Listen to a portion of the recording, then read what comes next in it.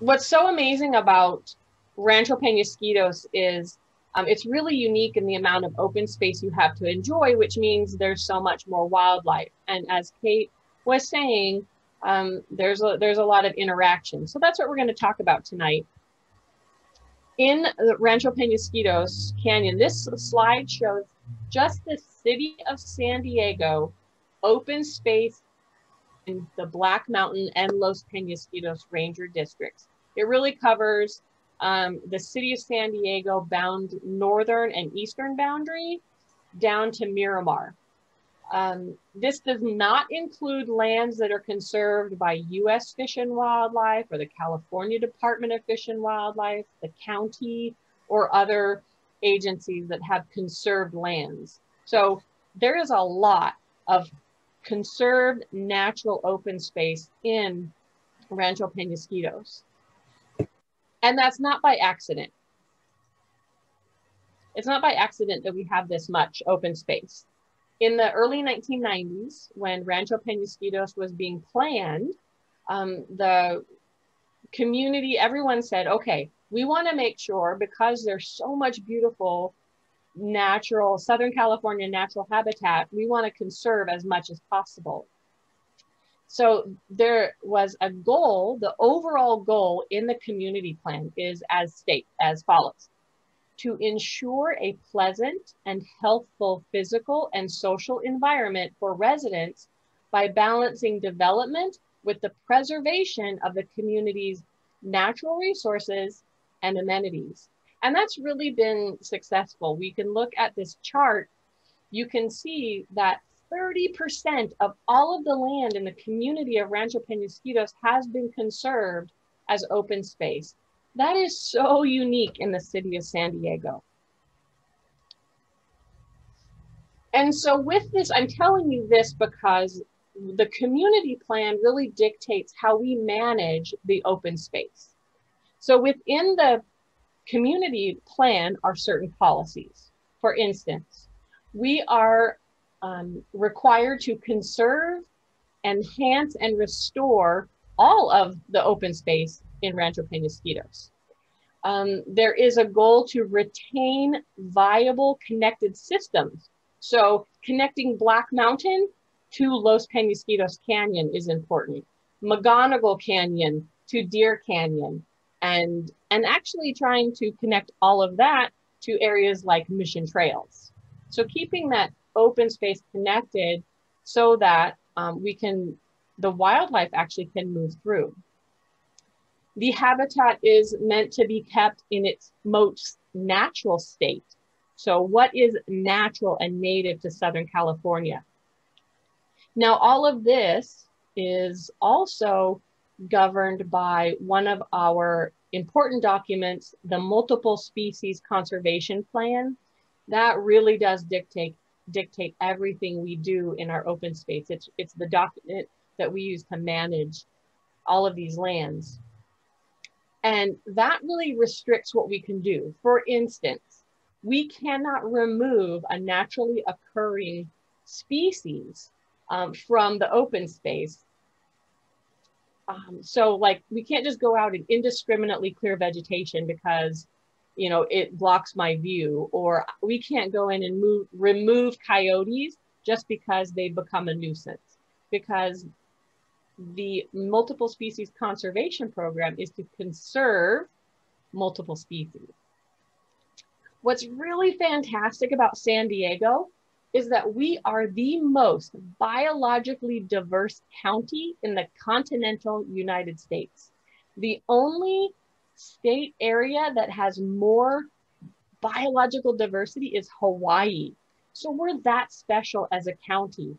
And Rancho Peñasquitos is an amazing example of that, with all of the conserved lands that you're able to enjoy. So you have these beautiful views that you can enjoy, and not just your community members, but also people from the entire region can come out and enjoy the Southern California native habitats like coastal sage scrub, the chaparral, and the grasslands. All of this beautiful natural landscape provides wonderful, healthy habitat for our animal species as well. In Peñasquitos Canyon, in Rancho Peñasquitos, we have 7 medium to large mammals, in addition to the numerous smaller critters that call this area home. Our coyotes, the deer, the bobcat, the occasional mountain lion. So all the foxes, raccoons, squirrels, skunks, all of those things live here because of the wonderful job that's been done in conserving the natural habitat. So with all of this though, comes that residential open space interface where the two meet. Many houses are built right up against that open space. You'll have whole hillsides that are just lined with houses that look down over this beautiful open space. So we as humans have adapted the natural lands, while coyotes and our other animal species have adapted to the urban environments into our neighborhoods. Now, just because that's happened, those interactions don't have to be negative. If we can follow certain guidelines, proper etiquette, then it will be safe. Remember, the goal of our community was to balance the natural and the residential, natural and the developed lands for the enjoyment of everyone. Well, that includes the wildlife. So what are those etiquette? What is those guidelines? What's the etiquette for visiting, for keeping this happening? So when you come to visit, many of you probably are aware of or have visited Peñasquitos Canyon Preserve before. We also have Black Mountain open space. I mean, there's spectacular lands out here with tens of miles of trails among the two. So when you come to visit, let's say you want to come and visit Peñasquitos Canyon Preserve, the number one thing you want to do is get a map. How do you get a map? You can find this map, the one that's in the background here, at sandiego.gov. And all you have to do is type in trail maps, and you will be taken to a page where there are maps for all the open spaces in the city of San Diego, not necessarily the county, but for the city of San Diego Parks and Recreation Department. So when you visit one of these open spaces, stay on the designated trails. What that does is provide a space for humans and a space for the animals. When you're visiting and you bring your pets, which your dogs are allowed, keep your dogs on a leash that is no more than 6 feet long. You're going to hear this multiple times in this presentation, because by having your pet farther away, perhaps on a retractable leash or without a leash, you are just providing an easy meal for our coyotes. Another thing to remember when visiting these areas, they're day use only. Wild animals come out at dusk and dawn. So when the sun is setting, when the sun comes up, that's when they're most active. So we want to give it back to them, let them feel free and safe to move about in their natural habitat without us. And then if we are privileged enough to see one of these wild animals while we are visiting, we want to make sure to give the animal their personal space. Don't take selfies with wild animals. Don't chase after them. This is their space. When we visit the parks and preserves.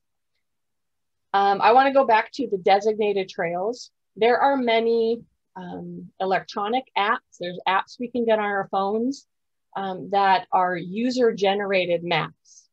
And they don't always have the official designated permitted trails. Sometimes they encourage people to go into areas that are not approved. And the reason why we have areas that are off limits to humans is because we need to give the animals an opportunity. So a good way to know if you don't have a map, or maybe you're like, this looks odd. A good way to know whether or not you're on a designated trail is you'll see a sign. We work very hard to make sure that all of our trails are signed. So if you do not see one of these signs encouraging you to use the path, then it is likely not an official trail. What happens very often is a person will see a wildlife path, or they will hear the creek thinking, aha, there's the waterfall, and they'll follow it. And then another person sees the track and they go, and another person and another person. So pretty soon we have all of these trails that aren't really official trails that can lead people into bad areas, poison oak laden, or where the wildlife like to be because they followed a wildlife path. So look for the trail signs. The reason why we're saying this is that there's a lot of people in our open spaces, especially now since COVID. This is where we can recreate, is outside. We're encouraged to do that. So there's so many people. We want to really provide a place where the animals can feel safe. Though they tend to be most active at sunset and sunrise, they'll come out in the daytime as well. Some things to remember with the COVID, we're really seeing that our areas are being overloved. So what we'd like to take this opportunity to share with you is to please pick up your pet waste, pick up your trash. Please do not leave your own human waste in the parks and preserves. We're sadly seeing more of that. Also, amplified music, and I don't just mean carried around your boombox, but you might want to enjoy some music while you're on the trail, but that doesn't mean everyone else does, nor do the animals need to hear our playlist. So either don't use music or use it only in a personal device on your ears, not with a Bluetooth speaker. We're seeing a lot of that as well. Swimming is not permitted in the creeks. And when you go off trail, you put yourself in a lot of danger to encounter our poison oak and ticks and snakes and the wildlife that are just trying to live here. If we can maintain a healthy native environment for our coyotes and other wildlife, giving them this safe place to exist, we're going to reduce their desire to come into ours because there's plenty of food and plenty of land for them to enjoy in the native areas. And this is just one example. This is a fun wildlife camera we had in Peñasquitos. You'll notice a rabbit. Coyotes enjoy eating rabbits. That's on their accepted food list. Now this is just a fun. This same area, this is a doctored photo, but I just want to show this. The same area, a coyote appeared. Notice the timestamp. 24 seconds later, that coyote showed up. Now, I don't know if this was a successful hunt, if that rabbit made it, but we do know for a fact that our coyotes are successful hunters. And like I said, there's plenty of natural food sources for them in the conserved open space. But these animals are opportunistic. So they're going to come looking for an easy meal. That means our yards, our space. So what can we do that will help, that will make the coyotes and other animals feel like they're not welcome? We don't want to set out the welcome mat for them. We want to discourage them from coming into our yards. So we can do things like do not feed them. Do not feed the wildlife. So in saying that, that means don't feed your pets outside. Don't leave your small pets outside. That's considered a meal for a coyote. Don't leave water sources outside. Don't provide areas for them to hide. So you want to make sure that you trim that shrubbery up. Secure your trash cans, because those trash cans, that's a good opportunity for food. Fruit trees, compost piles. Those are all things that are going to invite the coyotes into our yards. Additionally, if you feed, for instance, rabbits or squirrels or birds, that's encouraging those animals to come into your yard. Guess what coyotes eat? Squirrels, rabbits, and birds. So actually by feeding those smaller, what we think the cute and cuddly ones, we're actually then inviting the larger predators into our yards. You can put up motion sensitive lighting, motion sensitive sprinklers. And those of you that keep chickens or rabbits, you're going to want to make sure that those are in secure enclosures, because again, that is an easy food source for the coyote. So let's say we do all these wonderful things and we've protected our yard. Now, what can we do if we run across a coyote? Maybe we come across one on the trail. Maybe we see one in our yard, in our driveway.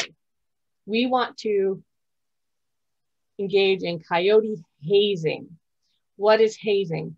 That is a process meant to scare wild animals away and make sure that it instills a fear of humans in them. We want them to look at humans as something to be afraid of and not to be near. We do not want to have them look at humans like, ooh, here's an opportunity to get an easy meal.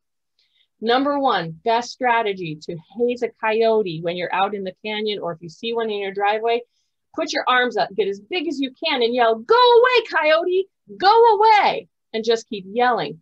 Clap your hands, stomp your feet, use whistles. Kate will talk about some more things that are very, very successful. The thing with hazing is you can't stop. You need to continue hazing till that animal runs away. Many wild animals will look at you when you're hazing them. Maybe they'll start walking away slowly. They'll turn around and look back. You keep hazing them. You can even walk toward them a little bit to really indicate that you are the dominant species and that you're something to be afraid of. This won't work if you're standing behind a tree or a bush yelling at them. Now they're going to be afraid of trees and bushes. So do that. Haze these animals so that they will really see that we're something to be afraid of. They won't want to be around us, nor will they want to be around our dogs, which are on leashes no more than 6 feet. Now, I do this. Let's say I do this. I'm really good. I don't have any bird feeders. I don't feed the squirrels. I bring my pets and my small children in all the time at night. So yes, my yard is coyote free, but my neighbor 2 doors down, they've got chickens and they've got lots of bird feeders, and coyotes are always coming into their yard. So it's not going to work if only one of us does it. We all need to be involved in this. So share this information with your friends, your family, your neighbors. HumaneSociety.org has wonderful information. You can just type into your search engine about coyote hazing, tips on avoiding, keeping wildlife out of your yard. So these are just really simple, basic tips that are going to help us maintain that balance between the open space and the developed lands of our neighborhood. Now, coyotes are one of our animals that we are concerned about, but what about our slithery neighbors? Ranger Melanie is going to discuss that with us now. So I am going to turn this over to her. Oh. I need to stop sharing. Almost there. All right. Where is she? There. Oh, you've spotlighted me. Okay. And I think I need some host action here, or Yeah. co-host. Oh, didn't I make you co-host? I made you. Maybe. Yeah. Oh, let me see. Okay, let's see. Yeah, you did. Thank you. Okay. Okay. Let's talk about snakes.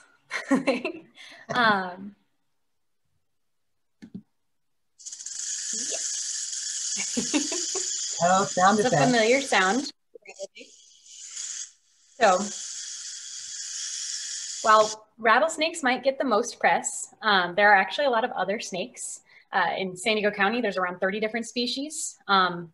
In Los Pen, you can see these are our main ones that we have here. But none of these snake species are particularly aggressive. None of them are really territorial. Not the same way that other mammals might be. They fight with each other a lot. They'll mark their scents and stuff. Snakes don't really do any of that, outside of a little bit of like mating dominant stuff. And really, most of these snakes are non-venomous.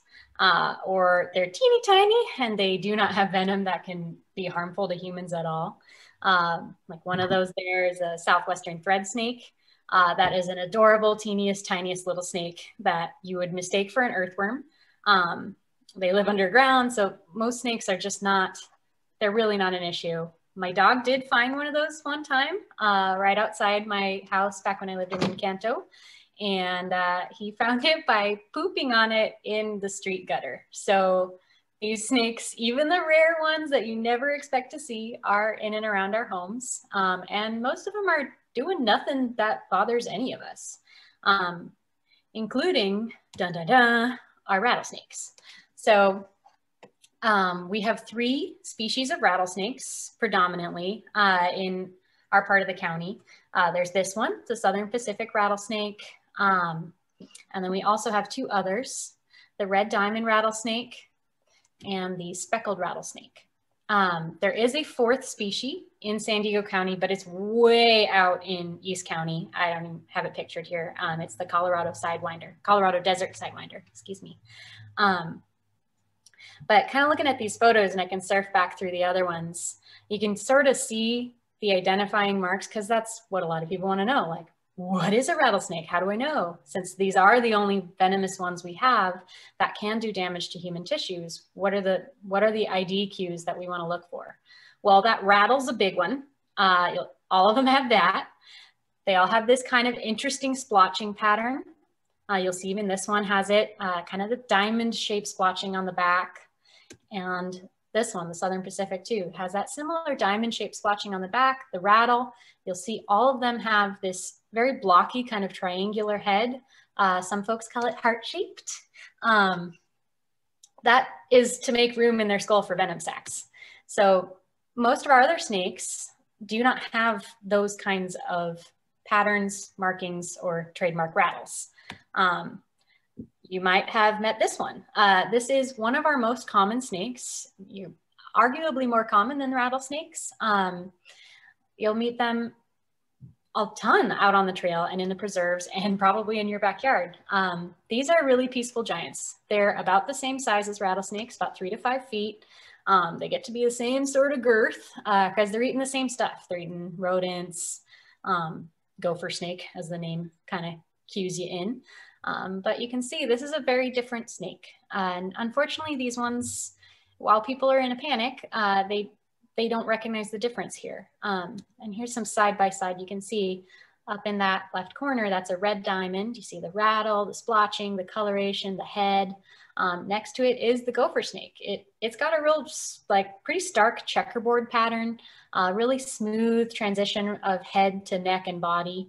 And down below, you've got a mating pair of the Southern Pacific rattlesnakes. You can really see the differences. That's right now while we're at home, looking at a screen. Nobody's panicking, but outdoors, and especially in our home, when we're thinking, oh no, my fluffy little creature or my child is close to a snake, folks panic. So why are we panicking? This is why.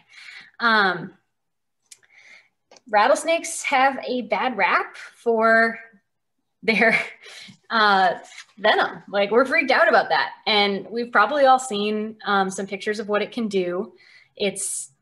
It's pretty gnarly stuff. What is venom though? Venom is primarily digestive enzymes.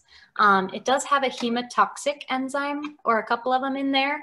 And that's really what makes it so devastating to tissues, but it's doing largely the same thing that our human saliva does. It's starting that digestive process, which is really important for snakes because they don't chew, right? They swallow things whole. That horned lizard, that squirrel, that's gotta just digest and essentially dissolve entirely in the body of that snake. Snakes have a lot of the same organs we do. They're just kind of stretched out and in funny shapes and places comparatively. But it needs to go from an entire animal to a smudge that it can pass out its cloaca. So it needs those enzymes. And rattlesnakes, they're evolved with that hemotoxic one that really attacks tissues. It attacks the blood cells, it changes coagulation rates, and really just rapidly breaks down that tissue. to help with their swallowing, to help with their whole digestive process. And so that kind of leads us to wonder, they're trying to eat rodents, things that are smaller than them, including other smaller snakes, lizards, stuff like that. Why do people get bitten? Why? They're not trying to eat us, very obviously. Well, it's because we don't really listen all that well. Let's see if we can get this to play for you. You can hear that rattle. You can see, yeah, what is he doing?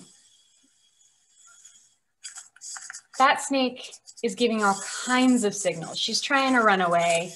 She's using defensive posturing. She's really trying to get out of there. And this guy keeps messing with her. And so you can see that really a lot of the issue here is us. She's giving so many warning signs. She really tried to flee. And just as a fun fact, 70% of rattlesnake bites tend to be delivered to young men between the ages of 18 and 25, like our fellow here in the video, and often a strong subset of those involve alcohol. So they're trying to catch the snake. If you don't mess with the snake won't mess with you. Because this is what they think of us. They're looking at a big animal. It's got eyes in the front of our head. That's predator, like biology 101. And snakes are not, including rattlesnakes, they're not immune to predators. They get eaten by other snakes, especially king snakes. Bobcats will have a little feast there. Red-tailed hawks. Those two snakes in the corner are engaged in some territorial dominance displays. So that's really their only nascent aggressive thing. Otherwise, they're really afraid of being eaten, or they're trying to eat something. And they're afraid of us, and there's good reason for them to be afraid of us. We really set the tone of the interaction. Because they're a prey species, that like only 20% of little rattlesnake babies make it to their first year, and then not all of them make it to their second. So our actions are involved in that too. We're actually changing the behavior of these species because we kill snakes that make that trademark sound so prejudicially. There are some behavioral studies in rattlesnake populations that show they're starting to stop rattle. That's not something, so a bobcat comes up there and hears that sound, bobcat goes away for the most part, or waits until it can kind of stalk and find that snake in a different zone. Humans are the ones that keep going up, and we hear that rattle and we're like, oh, kill it. We don't listen to the signs and the warnings. But meanwhile, they're really, really ecologically important. So you can see they're a prey species. They feed all of these other animals. But as well, in that previous slide, they're eating a lot of the teeny tiny things. They're eating a lot of the rodents, the lizards.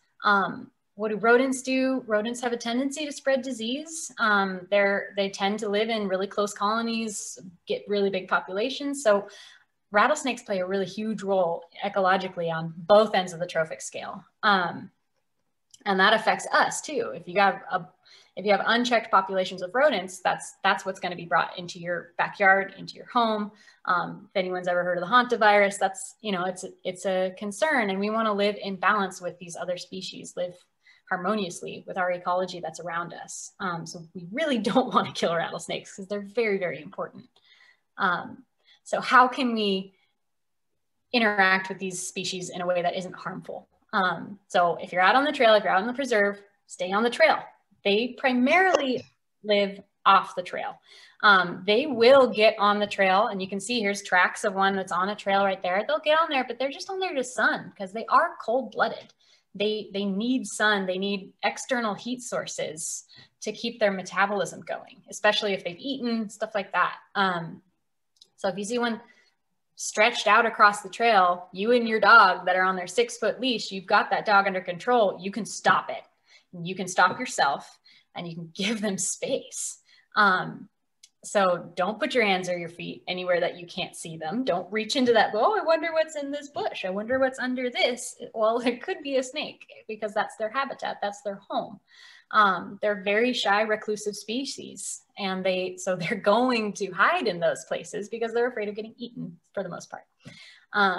But if you do meet one on the trail, it's all stretched out, ready to sun, or even if it's coiled up and defensive, just give it space, give it time, and it'll leave. They are very conflict avoiders, and they'll take off if it's really cold out, or if the snake's really cold.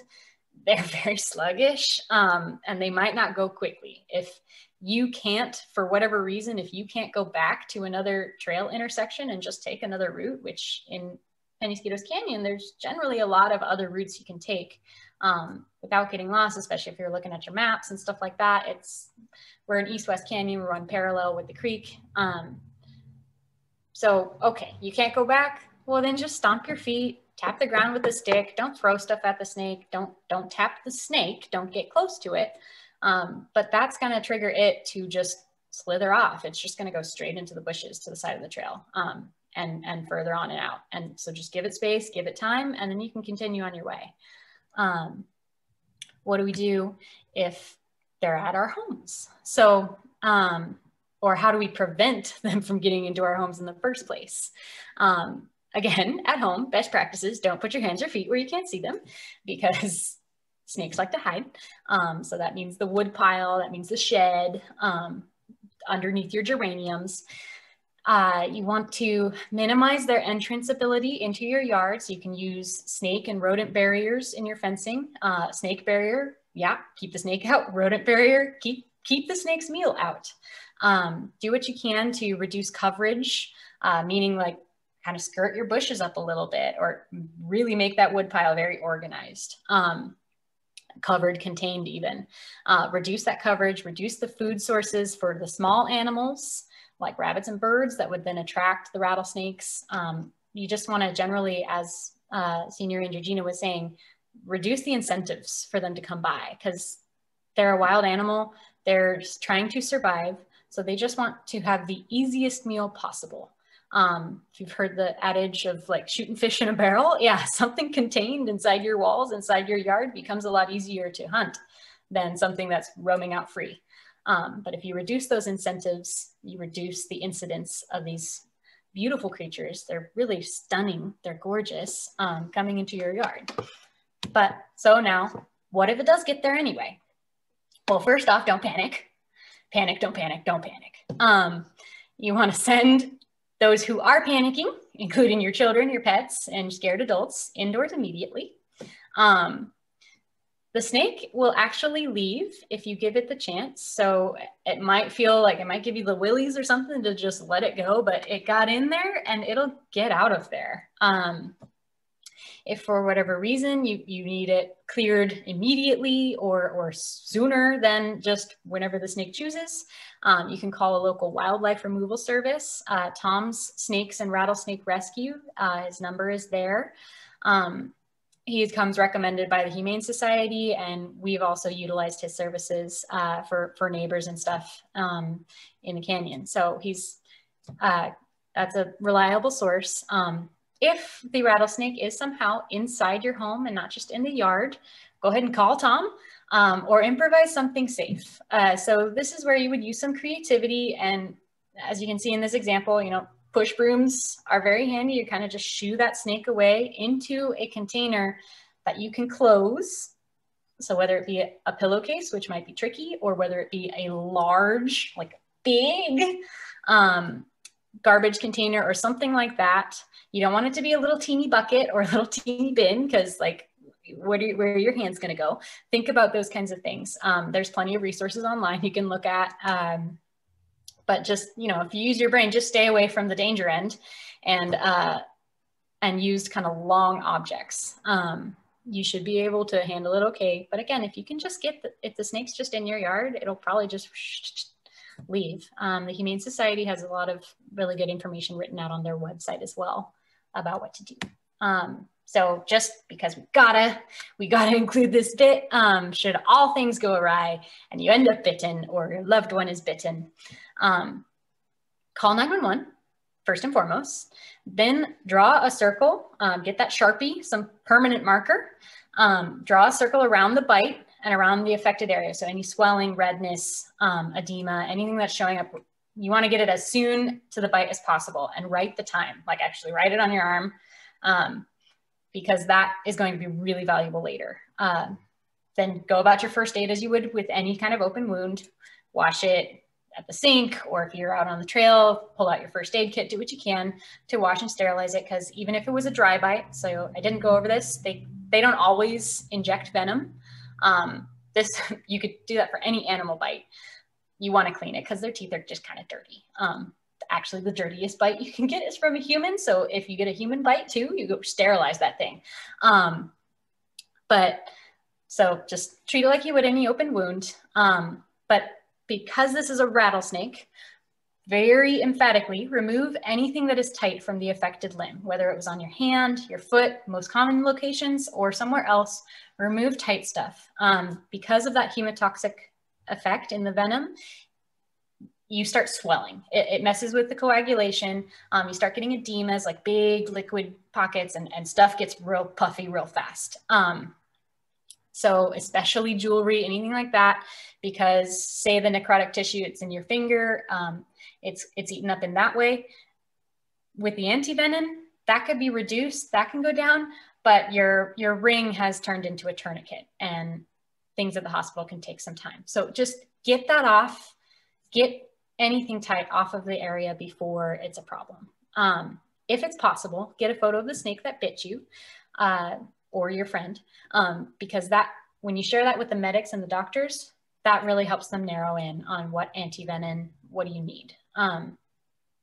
While you're en route to the hospital, so that's the 911 dispatcher is going to tell you where to go. They're going to tell you where's the nearest antivenom location for you. While you're on your way there, either in the ambulance or in your own car or friend's car, whatever, monitor the progress of that swelling and that redness, that edema. If there is venom in there, it's going to show itself, and it's going to be really, really painful. It's breaking your tissue apart molecularly. So you want to keep drawing larger and larger circles. Keep that permanent marker with you and keep drawing circles around the area. So as it expands out from the first circle you made, draw another one that captures it, put another timestamp on it. This is really, really important. If you remember nothing else from the slide, remember to do that, because that tells the medics, it tells the doctors what potentially that bite contained. Was it a wet bite? And did it, like, what's the rate of change there? That lets them triage, it lets them figure it out just way better. So just keep that marker. If you're on a hike, I always have a permanent marker in my backpack, not only for rattlesnake stuff, but it'll go that way too. Just throw a Sharpie in your bags. But on top of all of that, remain calm throughout the whole thing, which is going to be hard because it's going to hurt. So lie down, immobilize the limb as best you can, keep it kind of below your heart level. You're really just trying to slow that circulation. So the calmer you are, the slower your blood is pumping, the less that venom is circulating further into your limb. So that's the big deal here. I'm going to stop sharing now and hand it back over to Kathleen or Gina. I will take it. Thank you, Melanie. Appreciate all that wonderful information about snakes and snake bites and how we can avoid them in our yards, which is what we're looking for sure. What I wanted to share now is information about our mountain lions. We get many calls, emails, next door accounts of, I saw a mountain lion on the trail, or I saw a mountain lion in my yard. Mountain lions can occur in our open spaces and in our neighborhoods. In fact, a couple of years ago, we did have one. But what we want to share is just some information. Again, as Melanie was talking about, there's these wild animals that we have this great fear that, you know, they have this mystique around them, and we really do fear them, when we can in fact coexist. We can live together fairly successfully. Mountain lions, again, like many of our creatures, they're not trying to be around us as humans. We are actually a predator to all of them. Mountain lions are very elusive. They're solitary creatures. In fact, the only times you're going to see more than one lion together, more than one lion at a time, is when it's mating season, or if a female has cubs with her. Their territories can range 125 square miles. There might be some overlap in that, but for the most part, those animals are by themselves. And all of this work that we've done in conserving these natural areas, this natural habitat, making those wildlife connections, is so that these animals can still move through. Mountain lions' main food source is deer. So wherever there are deer, there's a possibility of mountain lions moving through the area. So just because we get a lot of, I think I saw a mountain lion, we're going to play a little game. I hope I can play a little. My screen is now deciding not to cooperate with me. There we go. Mountain lion or bobcat. So you can just kind of keep a mental note of what you think this one is. Okay. So number one, mountain lion or bobcat. You're walking on the trail. You see this cat that's much larger than the one you have at home. Okay. Now, I'm sorry, I clicking the wrong thing here. Okay, mountain lion or bobcat. Again, just kind of looking at that. What's your guess? Number three, mountain lion or bobcat. And just so you know, all of these pictures are taken from areas right here in San Diego, not all from Peñasquitos, but some of them. Here's a tricky one, mountain lion or bobcat. And you get extra points if you can find the second one that's in the picture. You have to look closely. I'll give you a second. All right, number five, mountain lion or bobcat. And number six, mountain lion or bobcat. So how did you do? First two were bobcats. Third one, mountain lion. That fourth tricky one, mountain lion cub. And there were actually two. There was a little tail stuck behind it. Fifth one was a bobcat. Sixth one was a mountain lion. So here's how you tell the difference. This is a really good demonstration of the difference between a mountain lion and a bobcat. Mountain lions are one color. They are always this very tawny, this sort of reddishy tan color, solid, nose to tail. You'll notice the tail is extremely long. It is probably as long as the entire body itself. They are, good 7 to 8 feet long, tail, nose to tip. You'll notice that black tip on the tail. And then look at the ears. They're much more round. They're larger. This is a very large animal. So if you're out on our trails, our access road, main trails, those are a good 8 to 10 feet wide. The single track trails are about 2 to 3 feet wide. So if the cat that you're seeing walks across and is about the same width as the 2 to 3 foot wide trail, that's a bobcat. Notice also our bobcats, they have stripes and spots on them. They can be gray, red. They have all sorts of different kind of colors on them.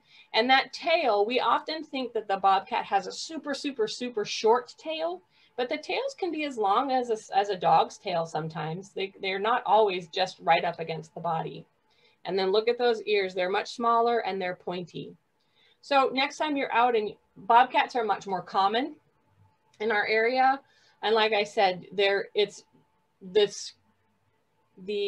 terrain of a mountain lion is much larger. So they just move through. They don't generally settle in one area, whereas bobcats they'll stay in an area longer.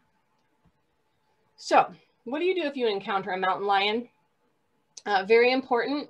More important in the backcountry, but it can happen here in the city. I mean, it has happened. Keep your children close. This isn't just number, this doesn't matter mountain lions or not. When you're hiking anywhere, please keep your small children close to you. Again, mountain lions eat deer. They eat things that, and other animals that are smaller than them. So a small child is smaller than a mountain lion. So please keep them close to you. Don't hike alone. Do not approach a mountain lion. You know, we're in these areas, we have trails, there's no fences, there's no barriers. We are entering the wildlife's home, and they're welcome to go wherever they want. And so if we stay on the designated trails, it's not that the animals don't come on those trails, it's that we can see them better versus going through the grass where they're potentially hiding.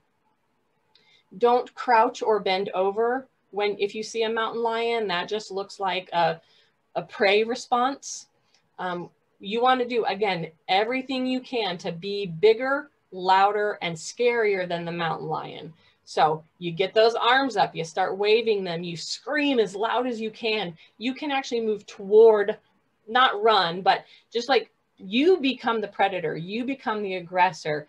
You can throw sticks and rocks. Again, we're not trying to harm the animal, we're just trying to scare it away. If you are attacked, you fight back and you report that attack immediately. California, you have to, we want to report that, of course, you call 911. You can contact the California Department of Fish and Wildlife, wildlife.ca.gov.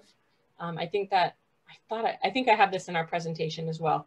So really, we're just trying to let the animal know we are something to be afraid of, right? We are the predator.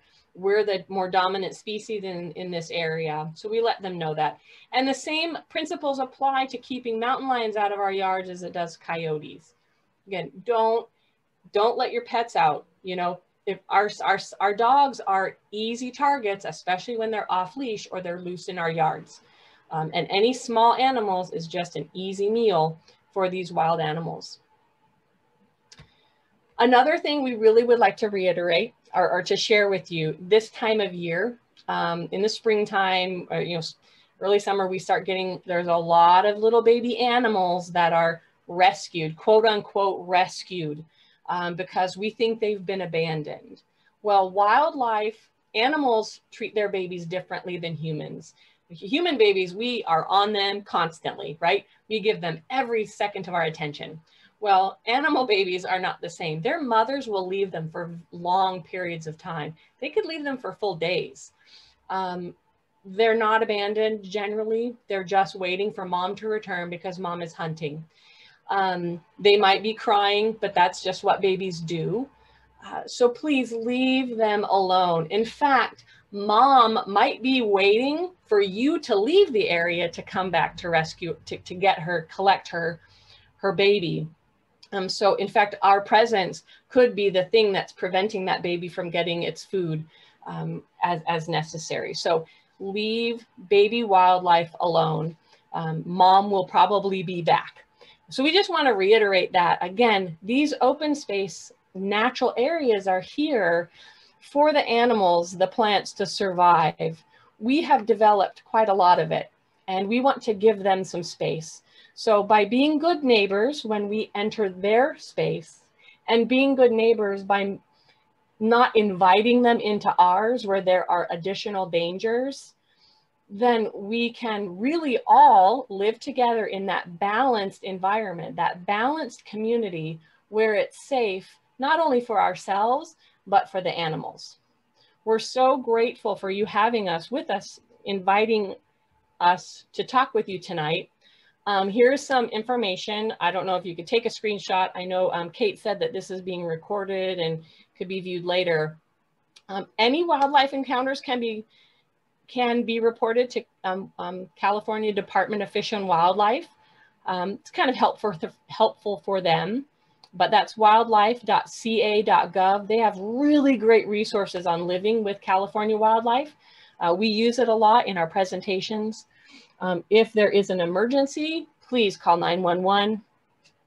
you can contact the park rangers. We don't work 24 hours a day, but we're happy to answer questions, to give you tips. Our phone numbers are there. You can also use the Get It Done app. I didn't put that on here. The Get It Done app with the City of San Diego, or Ask Parks at using sandiego.gov. So there's wonderful resources. And now I'm going to turn it over to Kate because she has some information. Kate, did you want me to share your presentation, or are you going to share it? I sent it to you. Okay, Do you want to just, can you run it? I am going to try. I'm going to stop sharing and then I'll start sharing again because then I can share screen. Boy, I'm having a bit of a time here. I'm going to close. I've got a lot of stuff open. I'm sorry. I gasped. I thought I closed my Zoom. I can't seem to get everything to close. With us here. Sorry, bear with me for a second. Okay. Are there any questions in the meantime while Gina's getting the other presentation set up we can answer? Either through the chat or directly if you unmute yourself. Yeah, I think if you guys post some questions in the chat that have to do with the wildlife preserve and balance, that would be the best way to start approaching that. So here we go. I think. Can you see it, Kate? I can see it, but it's very little.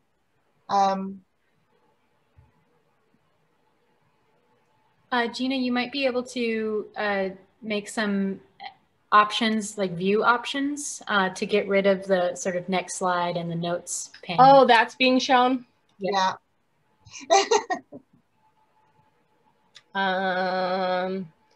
Boy, I apologize. I should give this to you, Melanie. All right. No knowing what would have happened over the Mac PC communication anyway. Okay. Oh, hang on. Yeah. Is it still being shown, the next slide and everything? You're back in your kind of editing view. Okay. And now is it still editing view? Yeah. No, it's kind of that other one. Okay, there's the front one, but if I apologize for putting that on you. I didn't realize. No, it's okay. Here we go. How's that? Display the slideshow. There we go. Yeah, here we go. Okay. Okay. So thank you all for being here, number one. Rancho Penasquitos is home to all of us in springtime. While it's wonderful and lovely, it's also can be alarming because we're so used to living our busy lives and thinking we can just visit the wildlife area, but they decide to visit us in the spring. And I get calls, questions from my clients on a regular basis. What am I doing wrong? What do I need to do differently? How can I manage this safely? And they're concerned about their backyards, their fencing. And so we're going to talk about the first thing we're going to focus on is what can we do in our own yards to protect our perimeter and the interior space, because a coyote can clear a fence. And unless your fence is 7 feet tall, the coyote can clear your fence. So we have a false sense of security with our fencing. We've got a nice big fence. There's no holes in the fence. You know, it may be a chain link fence, but it's tall. So they're close together. Well, those are all opportunities for openings to come visit. And any time of the day, you know, we heard earlier that, you know, the coyotes are out and amongst us, you know, dawn and dusk. Well, they actually hunt 24 hours a day. And we'll hear our neighbors saying, I saw a coyote running down the street. Did you see the coyote jump the yard? Broad daylight, 2 o'clock in the afternoon. Well, the truth is they came out of the easement bushes because that's where they're living. They live amongst us because we're in the middle of the open space, right? So they know where an easy meal is. They study us, they know our behaviors, they watch us. So here's a couple of fence options that have been the most effective. There's a lot of different things out there that you can do that, I hear a naysayer on everything I'm going to share with you tonight, but the top two deterrents to, it's not hazing, but it's actual response time. So these coyote rollers that are sitting on top of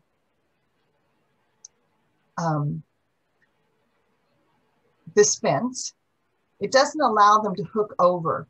So this is actually, it can be put on the side right across the top. It can't climb over your fence. So they'll just spin. Most effective option, other than, replacing your fence with a 7-foot fence. The next favorite option is the sprinkler light sensor that has got a high power spray. Coyotes do not like water. They don't like water. So when that light goes on and that spray goes right at the target, the sensor takes it, shoots it out there, it'll clear animals from your yard. So those two are my favorite deterrents for the perimeter of your yard.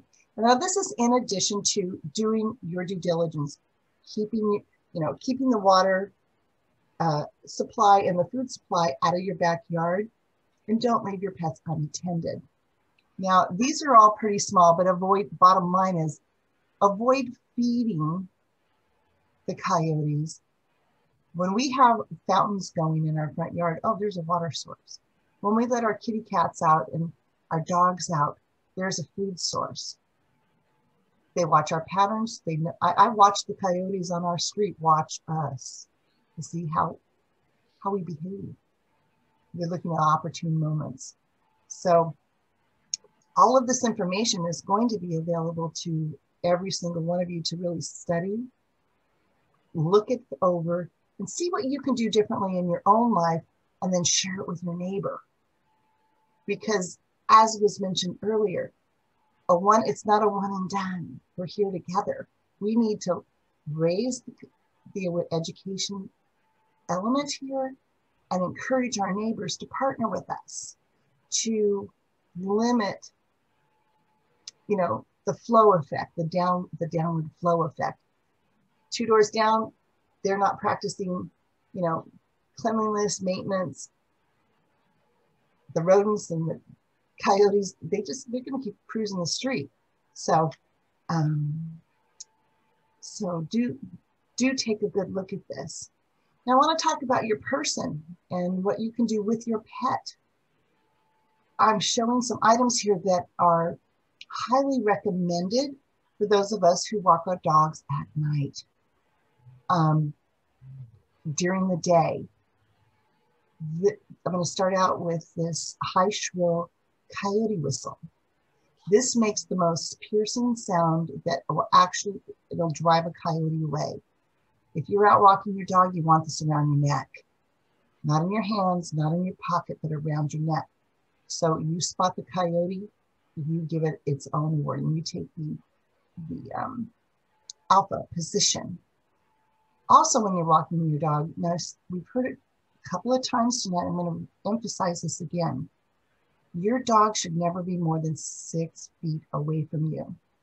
The loop lead with this short leash right here, 6 feet, keeps you looking like a unit. The coyote is not going to single out a dog. If you've got your dog on a retractable leash, 12 to 14 feet out in front of you, with a grip, the coyote sees prey, isolated prey that he can grab and snag and gone. And it happens quite often in Rancho Penasquitos. Every year we hear, my dog was captured by a coyote, he was ripped out of my hands. Well, they aren't geared up in a way for safety. This idea of walking our dogs in Rancho Penasquitos with an extended lead is a bad combination for safety for your pet. And those of us who have been tracked by coyotes and challenged by coyotes know that I can lift and pull any size dog to me in a nanosecond with a loop lead on my wrist. This one, I'm scrambling, trying to reel it in. This is This is not your friend. It sounds like a good idea. It's really a dangerous idea. For little dogs, actually these Coyote vests, I'm going to come down here to the bottom left. This Coyote vest, there are multiple styles. This company is here in San Diego. You take your dog out for walks. Should the unfortunate happen, this vest will not allow a coyote to grip, get a hold. It's a Kevlar vest. There are multiple prongs. It goes all the way up to around the neck. They can't grab and go. So again, it's a deterrent, but it's an effective deterrent. There's been over, I think it's a 4-year-old company at this point, and they've got over 2,000 stories of avoiding loss because of wearing this gear. The other thing I want to talk about is a light. If you're like many of us, we like to walk with our dogs at night. This light will deter a coyote. These lit collars, they do help. This is very, very important. It's not just for looks. It's not just so the dog can see where he's going. It's actually a clue that he's really not available. So this is a good idea, safety tip. The other thing is, I want to move to the non-escape harness. These non-escape harnesses that the dog steps into that click across the shoulders, nothing around the neck, because a coyote can pull a dog out of a neck collar with amazing speed, and they're gone. So you want something, again, that the dog can't back out in fear, can't get out of it, and the coyote can't pull them out of it. And if you have this loop lead hooked to this harness, you can lift immediately and protect your dog. So all of these items, I'm not recommending any one brand, but a high shrill whistle, a loop leash 6 feet long, a coyote vest for the littles, a lit collar, and an escape-proof harness are really the ideal gear and your best chances should you encounter a situation, and it happens more often than not. Okay, so the next slide, please. So it looks like we grabbed the same pictures. For the rattlesnakes, they're out and about. I've seen a couple of them already in our neighborhoods. They're under the bushes like we've talked about. We just want to keep them out of our yards. So very effective, labor intensive. It's probably the most expensive thing you would invest in your keeping your perimeter safe. But to bury the coyote, excuse me, the rattlesnake fencing that you see in the bottom picture keeps the rodents and rattlesnakes out. It's a great investment on any property. It's not really visible where those coyote rollers are visible. But this rattlesnake fencing brings peace of mind like nothing else. So please take a look at that option too, around your fence, your gates, the base of your fence. All of these areas are, open access. So we may think we're safe behind a fence, but we're coming under it. Okay, next. Okay, so we've talked, and so this, we're duplicating things, but these 3 different wildlife removal services will come out immediately. And this may be something you want to screenshot, take a picture of. It's going to be saved and replayed, but they're all very responsive. Should you have a snake in your yard or a raccoon, they will come, take them back into their own world and their own space, so you don't have to mess with it. Okay, next one. Okay, so let's talk about, should the unfortunate happen where your fur baby is bitten on the nose. More than 70% of rattlesnake bites are on the snout because dogs sniff and they do not know not to sniff. It's just in their nature. So these, while there are 14 different veterinary hospitals in our perimeter around us, these are the facilities that offer both the rattlesnake vaccine, which is a 3-dose process and lasts about 6 months, plus the anti-venom. Now, all of these facilities use VCH Specialty Hospital and the Poway Emergency Clinic, who also carry the anti-venom. You want to keep these numbers handy. Time is of the essence if your pet gets bit. You're going to want to pay attention to time. Again, it's kind of hard to use a marker, a Sharpie on a fur baby, but you definitely want to get them to the closest facility. The vaccine lasts 6 months. Thank you, Michelle, for asking. The vaccine usually lasts about 6 months, and it is given over a couple of month period. And it is, in Rancho Penasquitos, I have quite a few clients that are actually have used the vaccine, but the vaccine is only buying you time and the recovery process if they make it in time. Depends on where they're bit and how long you take before you get the anti-venom, but it does buy you that time and that insurance to make it to either any of these clinics or to the Poway Emergency Hospital, which is the closest. You're welcome, Michelle. The VCH Veterinary Hospital in Sereno Valley is the other referral service. All of these veterinary offices either recommend the Poway Emergency Hospital or the VCH on Sereno Valley Road. The Poway one is closer, so I highly recommend that you keep that phone number handy too.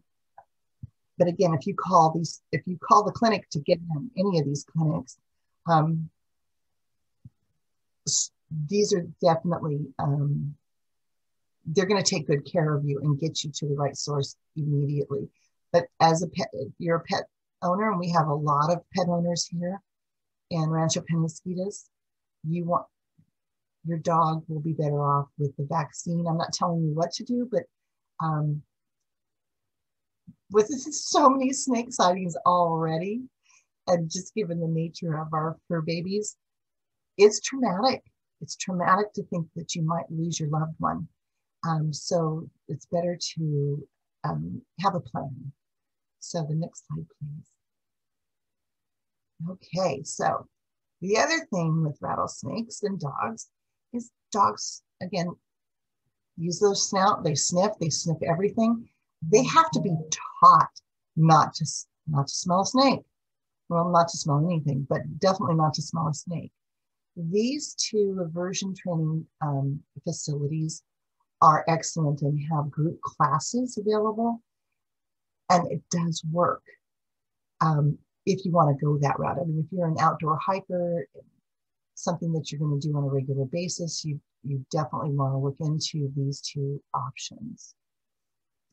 Okay. And that is that. I hope that you received some information here from living amongst the wildlife witness. We in Rancho Penasquitos are here because we love the wildlife, but we're also here because we love our neighborhood. And it's pretty scary. Spring's a scary time. So we need these tools and these options to actually have a plan, create a plan.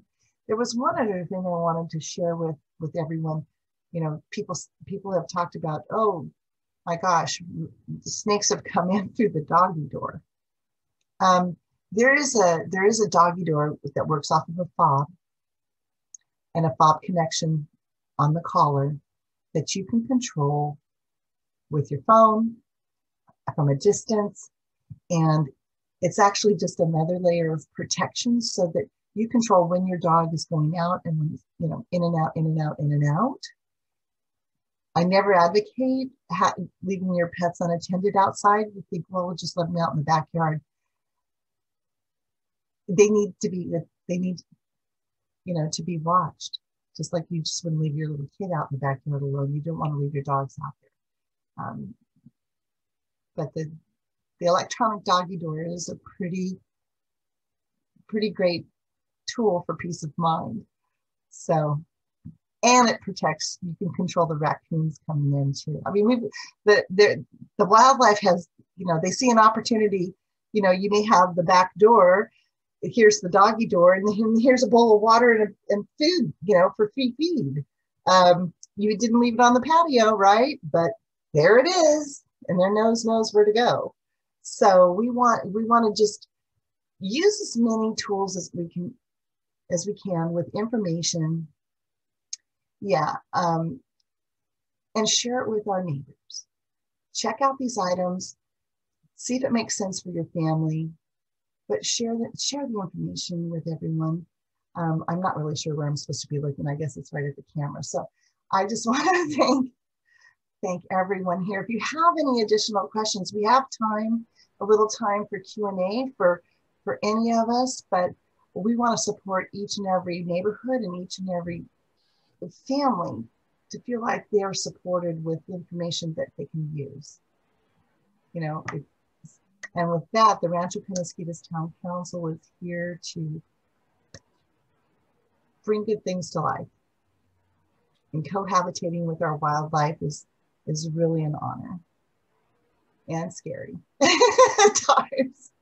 So I'm going to look at the chat. It looks like there's some questions in the chat. Gina, have you looked at these questions? Melanie has been answering them as best she can. Okay, great. So okay. So if there's any other questions, if you want to know about other good things that, you know, we have community seminars coming up on fire safety within the home, smoke alarm, smoke detectors, how much time you have. It's going to be it's called the 2-minute warning. And we'll be conducting that with the San Diego Red Cross and the fire department. Would love to have everyone participate with that as well. We've got the pancake breakfast coming up, cooking with the council. We're all cooking together at home. It's a fundraiser or a fun raiser. So we'll be sharing recipes and tips from Rancho Peñasquitos, and everybody's invited. So check out our website and look at the upcoming Penasquitos pancake kits. It's a porch pickup fundraiser, and it's going to be live streamed on April 10th. What else is going on? We have summer events coming up as well. So stay tuned. And Kate, if I can, so the Rangers were here. Part of our job is to be here for the community and share information. So if you ever have questions or anything, you can just look us up, sandiego.gov. I want to talk to a ranger, or you can just type in Los Peñasquitos Canyon. Our phone number is in there. Please feel free to contact us, see us on the trail, stop us. We love to share information, because the more educated people are about the beauty of the place that we live and how we can all live together, the better it is for all of us. Absolutely. And, you know, I don't know about the rest of us that are still on the call, but it is an honor and a privilege to have such amazing rangers that make us feel like family and welcome into the preserve, and really are, you know, great stewards of our unique place on the planet. So thank you very much, Ranger Melanie, Ranger Gina, and all of you participants. Thank you for making time tonight. I know you could have done a lot of other things, but I hope you got value out of it. And please leave comments on our Facebook page. Your feedback is invaluable. Please accept the survey that's coming your way regarding the seminar, and we want your feedback. What can we do differently? What else do you want to know about? Were these tips and informational clips, did they help you? Because we're here to serve and to keep the conversation going, and to know better is to do better. So with that, hit us up on rpcouncil.com, Instagram, Rancho Penasquitos Town, and let's just keep the conversation going. Thank you so much, Kathleen. Thank you, everybody. Thanks. Thank you all. Have a good night. Good night. Thanks. Thanks, Melanie. Sure, thank you. Bye, Emily.